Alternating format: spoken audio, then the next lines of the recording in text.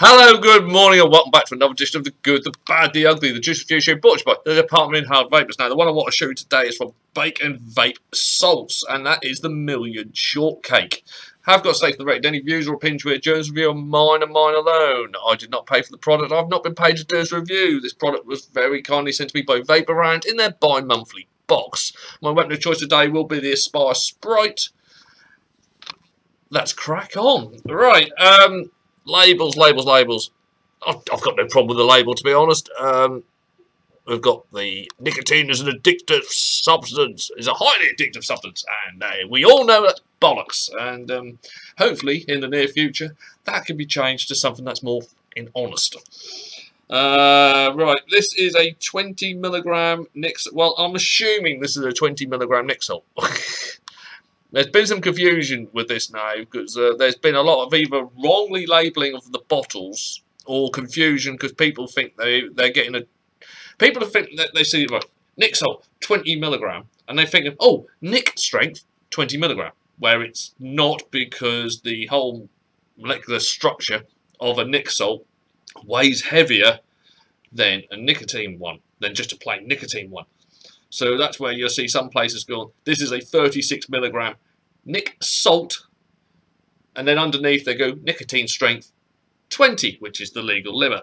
And so I'm not sure whether this is a 20 milligram Nic strength or a 20 milligram Nic Salt strength, because if it's a 20 milligram Nic Salt strength, this potentially could be about 10 or an 11, depending on which of the two main acid groups they've bonded with the nicotine. So yeah, this is either a 20 milligram Nic Salt, which is round about an 11 milligram nicotine level, but obviously it will feel a little bit stronger than that because the Nic Salt's the absorption rate is quicker, so you get a quicker hit, and it makes you feel like you've actually got more. It's yes, it's still a minefield out there. Yes, labels need to be changed on these companies. I want to see dual labels on this. I want someone to say this is a 20 milligram Nic Salt, underneath nicotine strength 1.1 11. I just put the dual ones on there so people know what they're buying. It's the problem with the States. I mean, a lot of in the States they're going, oh, 50 milligram Nic Salts, that's 50 milligram nicotine strength. Well, no, it's not. It's probably between about 25 to 27.5 milligrams Nic strength, because it's a 50 milligram Nic Salt. The confusion's out there. People need to be a little bit more clearer on the labels. That's all I'm saying on there, because only complaint I've got on here is the writing on there. I mean, alright, I'll wear glasses, but I'm not being funny. That is the hardest writing in the world because it blends in with the shiny background. It looks more like trying to look at a magic eye picture. So yeah, these do not need to come in the box because they don't need to include the label. These are TPT compliant ones. They have the wraparound labels, which will give you a little bit of background on potential side effects, and also on the bowl how to fill. I like how it says remember to put the top on afterwards. We've all done it. But anyway, I've already got this loaded in here. Now I say this has got the 1.2 Nic Salt coil in it, which to be fair is a coil. There's no special coils just to do Nic Salts. It's a coil, okay? You don't have to separate it out there. It's a coil. And this fires at about 12 watts. So here we go. Let's give it a go.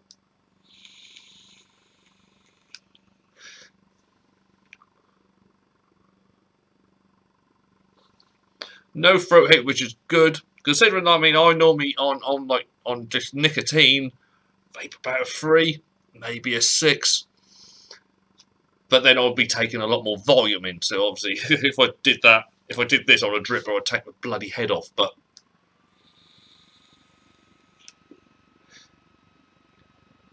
it's a very smooth inhale.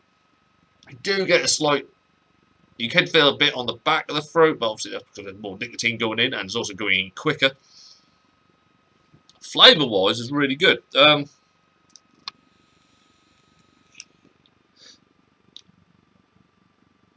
Straight off the bat, you get the shortcake. You get the shortbread feeling. I did say shortcake. Yeah, shortcake.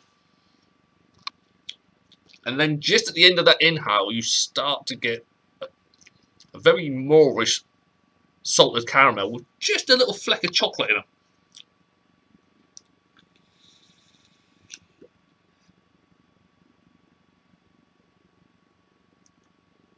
Obviously, we won't be taking too many hits on this, otherwise I'll be off my tits. But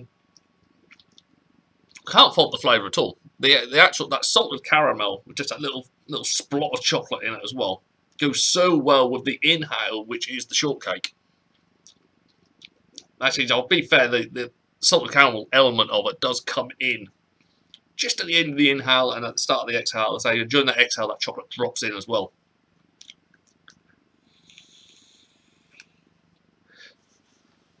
But I can't fault that at all. And as I say, that bottle so far, I mean, since opening, has lasted me a week. Well, no, it's lasted me 5 days, and I've still got that much left. I've got another go in there left. So I'm filling up the tank, and it's taking me down a bit to actually finish a tank if I'm just purely on that for the day, because obviously I'm taking more in. I don't need to hit it so often. But I mean, as devices go, there seems to be such an arrayment of qualities of stuff going. Like, I mean, this. There's faults with this. The one, I'll just put it on here, is that's how it stands. It stands on the piss. So your actual centre of gravity is all over the show with that one, and it doesn't take a lot for that to go over. I mean, you can't put it down on a carpet because it instantly falls over. You have to put it down completely on a flat surface and then kind of make sure there's nowhere that you're actually going to hit, because then it's going to knock over again. Other problem I've got with this is these. Now, these are the air flow vent. Now, you look at that and you think you've got 3 on each side. You haven't. You've got 1 on each side. That top one is the only one that's providing airflow to your tank, to your pod system. The other 2 are covered. They're completely sealed over. Which raises a problem with me, because then I look round here and I'm going, well, you've got no vent system here. If your battery decided to have a bit of a and go for it, there's nowhere for it to vent out of. And also, if you've got a little bit of juice on your fingers, you can't take the bloody pods out. Yeah, as you can see in there, there's no venting for that battery whatsoever. That's a bit of a up, in my opinion. There should have been at least something round about here just to provide a small vent hole. I mean, it's a 1,000 mAh battery in there. It might sound a lot, but you don't want it sizzling in your pocket should there be a problem or something go wrong with the protection system or anything like that. So I've got a problem with that. The other problem I've got with this is the pod system itself. What I don't like is this filling mechanism here. It's brilliant. So you do that, you've got a wide enough hole there, you can get the bottom in easy, that's fine. The problem I have is if you accidentally pull it out and that other side comes out because it's not attached, it's so you can replace it and put a new one in there. That is an absolute arsehole to try to get another one in, because it's such a soft silicone-y plastic. Trying to get that in that hole, it's basically like trying to thumb in a softie. It really is. It's like, oh, it's not, that was popped out again. No, it's not, that was squeezed, that was done that. Oh, good God. My eyesight isn't the greatest, and my fingers aren't the greatest anyway. Even, I mean, the easier way is you actually have to take your whole coil out to try to put the bung back in. It's a pain in the arse. It really is. But credit where credit is due, I haven't had any leaks with this. But even low down, I mean, my air hole on this, because this is where the air hole is, I'm practically next to nothing. I'll go down to nothing. It's still quite an airy vape.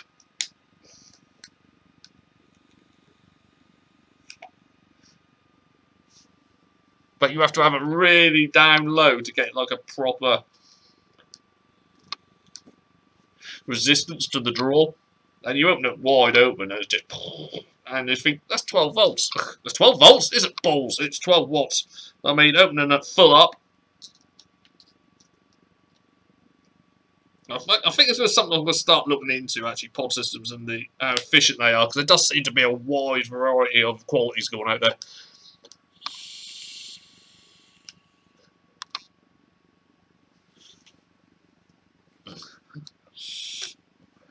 I mean, there's that, and I say it's got a few areas where I'm not happy with. And then there's this, which is the Vape. Now, this is a special edition one. Now, do you know why they call it a special edition one? Because they put a shit sticker on it. But, I mean, it's a simple enough system. 5 clicks on. Little green light comes on. Plug and play for your actual pods. Buy these pods. They're closed system. They come sealed like this. Slip in. Hear the click. Click that 5 times to the starter, and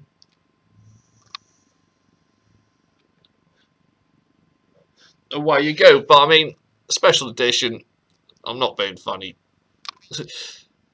I'm not being funny. You might as well just peel that off. Because it kind of makes the mod. Well, I say mod. It makes the system look shit. So you might as well just do that. And be left with that. Because it looks a damn sight better than that crap sticker. Special edition ones are absolutely pointless. Main problem I find with the Vape 3 is your pods. Your pods are terrible. They leak like a bastard. I've had... yeah, I say, it kind of looks better like that, to be honest. I wouldn't bother with the special edition ones because they look shit. The fact they made a big deal that some artist actually created that, and you go, okay, I look like a knob with this in my hand. But the pods leak. I've had 3 different pods through in here, and each one has leaked. That's leaked. I don't know if you can see on. You can't see really on there. But all that is moist where it's leaked. It's moist on the connection points, and you see a little bit there. It's moist on the connection points in there as well. The pods leak, and there's been a couple of times where I felt like a girl giving her first blowjob. Basically sucked it, got some juice in my mouth, and went. It shouldn't happen. There's no need for it to happen. So they need to sort their pods out before this actually is worth what it does. But it's another system for getting people. There's loads of systems now for getting people off smoking, and depending on what part of the world you're in, will dictate, unfortunately, the availability of these items. I mean, there are countries in the world now that have banned vaping. Full stop. You can still smoke, but they're banned vaping. And it's just, well, you got in America, flavour bans left, right, and centre seem to be popping up because think of the children. Yet, from the age of 12, you could still buy Nicorette in a fruity flavour. Hypocrisy, anybody? Cigarettes are still freely available wherever you go. Yeah, the world's gone to shit. I just got some juice in my mouth. Oh, nice, nice. 20 milligrams. Anyhow, sorry, absolute tangent there. Went completely off one. So yeah, product itself, I like.